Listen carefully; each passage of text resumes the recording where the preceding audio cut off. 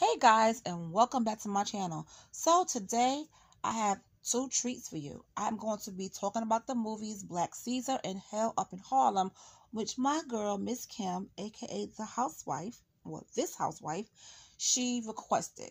All right, I told her what I was doing to put this channel, and she put her request in. She said, "I want you to talk about these movies," and you know I gotta come through for my girl. So here we go. So I'm going to talk about Black Caesar and the sequel, Hell Up in Harlem, and of course starring Fred Williamson, because he was a handsome man back then. He had all the ladies swooning, okay? So, Black Caesar was released in the UK as Godfather of Harlem. Now, it is a 1973 American blaxploitation crime drama film written, directed by Larry Cohen and starring Fred Williamson, Gloria Hendry, and Julius Harris. It features a musical score by James Brown with the heavy input from his band leader Fred Wesley. His first experience with writing music for a film. Now, the sequel to this was also released in 1973. Okay. Now, it was directed by American International Pictures.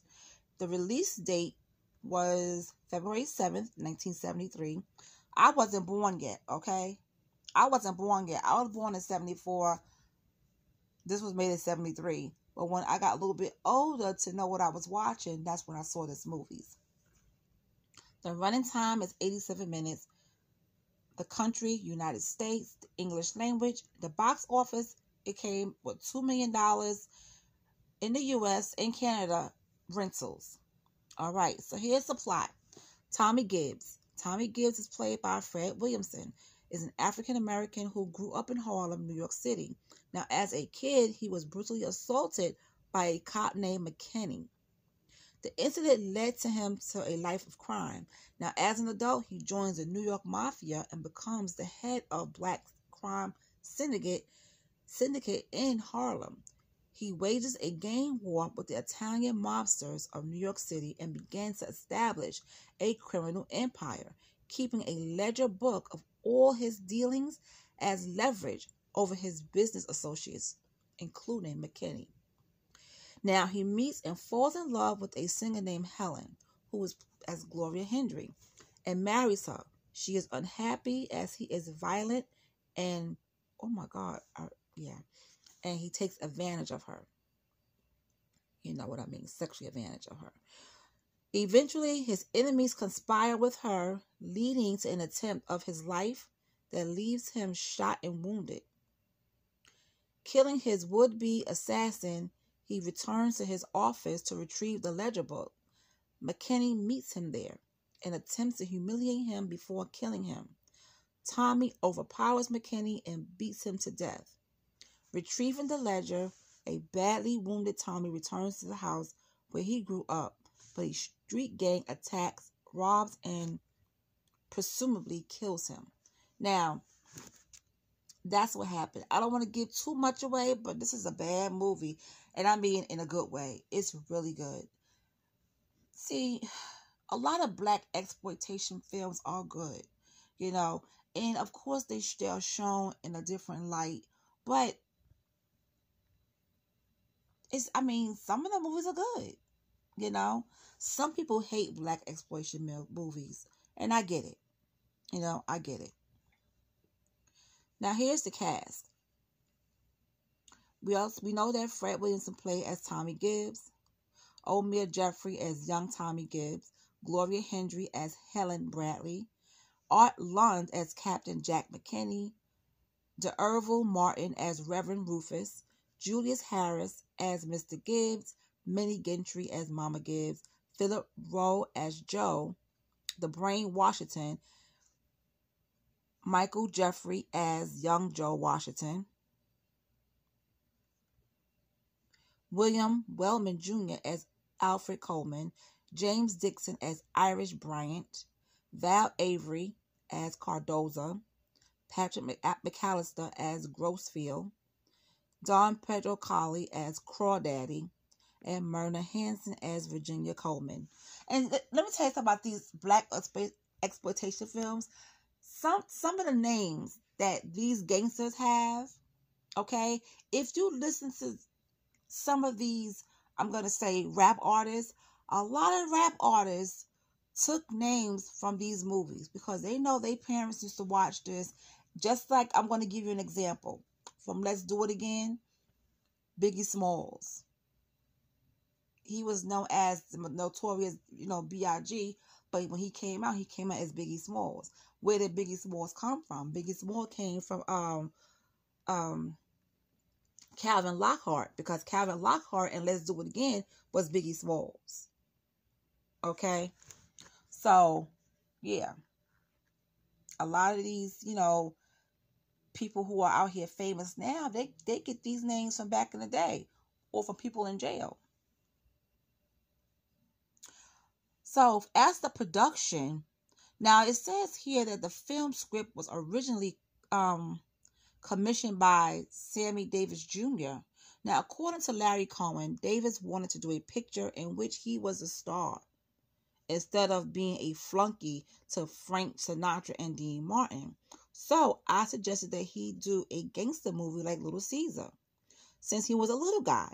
And so was Jimmy Cagney. And so was Edward G. Robinson. And I thought he could play a little hoodlum working his way up in the Harlem underworld. So he ended up, Cohen wrote a treatment for $10,000, but when he finished, Davis could not pay due to some trouble with the IRS. Then Cohen was approached by Samuel Z. Arkoff of American International Pictures, who were interested in doing an action film that could star a black actor. And Cohen produced the treatment he had written for Davis, and AIP agreed to finance. So most of the film was shot in New York, although some interiors were filmed in Los Angeles. And that's when Fred Williamson was cast as the lead. And you know what? I couldn't see Sammy Davis Jr. doing this anyway, even if they would have called it Little Caesars. It's just not his character to me. I just couldn't see Sammy Davis as a gangster. But Fred Williamson, now, he has the attitude, he has the swag, he has everything. And I really am glad that he was Black Caesar. Okay. Now, Hell Up in Harlem. Let's talk about that.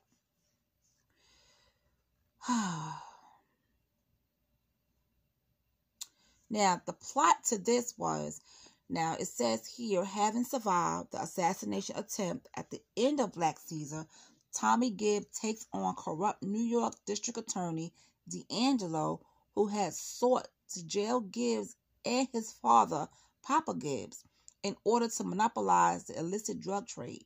Now, Gibbs decides to eliminate drug pushing from the streets of Harlem while continuing to carry out his illicit enterprises. Gibbs falls in love with Sister Jennifer, which is Margaret Avery, a woman who works with Reverend Rufus, a former pimp who has found a religious calling. Could you imagine? Now listen, I can't say people can't change their lives around, but honey, you went from being a pimp to a man of God. Hallelujah. Hallelujah. Amen. Amen. So, oh man. So Gibbs and his father have a falling out after Gibbs is told by his enforcer, Zach, that his father ordered the death of Gibbs' ex-wife, Helen. Gibbs and Jennifer moved to Los Angeles, leaving Papa Gibbs in charge of the Harlem territory. It is later revealed that Zach himself killed Helen as part of a move to take over the territory with the assistance of D'Angelo. Now, Gibbs defeats hitmen that was sent to him while Papa dies of a heart attack while fighting with Zach. Now, knowing that D'Angelo would be having the New York airports in Rose watch, Gibbs flies into Philadelphia and then enters New York City on foot in order to carry out a personal war against Zach and D'Angelo. So Julius Harris plays Papa Gibbs. Okay, let me give you the cast. Of course, Fred Williamson is Tommy Gibbs. Julius Harris is Papa Gibbs. Gloria Hendry, we know, is Helen Bradley Washington. Margaret Avery as Sister Jennifer. D'Urville Martin as Reverend Rufus. Tony King as Zach. Gerald Gordon as D'Angelo. Bobby Ransom as Joe Frankfurter. James Dixon as Irish Bryant. Esther Sutherland as the cook, and Charles McGuire as Charles McGregor. Now, of course, this was also directed and written by Larry Cohen, produced by Samuel Z. Arkoff, Larry Cohen, James Dixon, Peter Sabinston, and Janelle Webb. Cinematography, Fenton Hamilton, edited by Frank O'Grady and Peter Harness. The music by Edwin Starr, and of course it was distributed by American International Pictures. Now this movie was released December 16th of 1973. The running time is 94 minutes. The country is United States and the English language. Now, the first one came out in February of 1973. This one came out in December.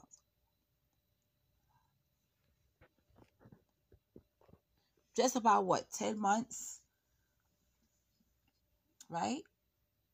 It mean right at the end, like not even let me see, not even a year, So this came out December of 1973, and the other one came out in February. So one came out earlier in that year, and then one came out later on that year. So I guess, to me, after Black Caesar was made, they had to start on this movie, quickly. And I'm going to say both movies were good. I really do like both movies. I mean, if you into these type of movies, they're really good. It's a lot of crime. It's a lot of, just a lot of drugs and stuff that's going on. You get to see what Harlem looked like back in those times. It's a good movie. I enjoyed both. So if you guys, if you guys like saw this movie, both of these movies actually, Black Caesar and Help in Harlem, because you have to watch Black Caesar first and then watch Help in Harlem so that it can continue on with the story. Let me know.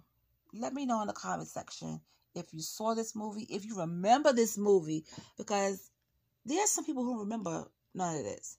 And there are some people who don't even know nothing about this stuff. So I'm here to bring you some knowledge about these movies, okay?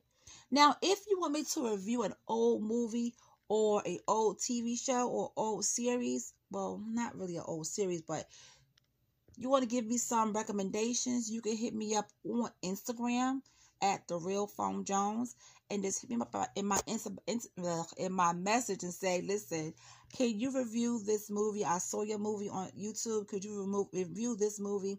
And when I get a chance, I'll review it and come back on here and talk about it. Sorry I got all tongue-tied. But yeah, Black Caesar and Help in Harlem, that was a good movie. And me and Kim, which her name is This Housewife on Instagram, we know a lot of movies. We know a lot of old school movies and old school shows. So when she be throwing them at me, I be like, oh snap, what you know about that? We around the same age. Cause I be like, oh, I forgot about that. But have you heard of this one? And it's like all day with us. So I'm glad that she recommended me this movie to talk about, and to also make sure that these movies don't get lost. Because, this is from 1973. Who's talking about movies from 1973? Who knows about movies from 1973? Even though it was before my time, but I came a year later. I came a year later, and when I got old enough to know what I was watching, I watched it and I enjoyed it. I like a lot of black exploit movies. I do. I'm not even going front. I do like them because I feel like you learn a lot. You learn a lot from these black exploitation movies. And let me tell you one movie I learned a lot about is you know what? I'ma save it. I'ma save it because I'm going to review those two movies together. I'ma save it. I'ma tell y'all next time, okay? But yeah, because they teach you a lot. They teach you a lot. Yeah, it's about crime, you know, and drugs and all that kind of stuff most of the time. But let me tell you something. You have to watch it to really catch the meaning that is dropped, the gems that are dropped in these black exploitation movies, because some of it will go over your head. Some of it will go directly over your head if you're not really listening and really watching. Okay, so that's all I have to say about this. Like I said, these are some great movies. These are on DVD. You can probably look it up on streaming services and find them and watch them. You know, make sure you're looking at a good copy or a good stream. And just let me know if you decide to watch it. Hey, phone, I like the movie or whatever the case may be. Let's have a conversation. All right, you guys. I'll talk to you later.